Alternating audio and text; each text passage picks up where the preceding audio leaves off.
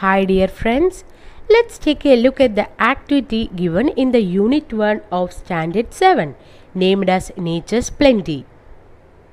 So let's go to the activity number 12. It has two parts A and B. First, let's see part A of the question.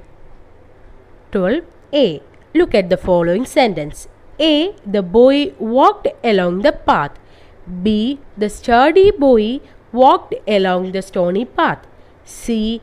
The young barefooted sturdy boy walked along the stony path. Before going to the question, we can go to some examples.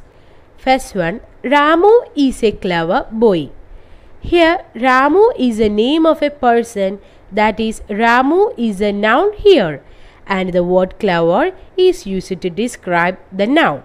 So, clever is a describing word or adjective. Like that, Sita is a smart girl. Here, Sita is noun and the word smart is used to give more information about the noun.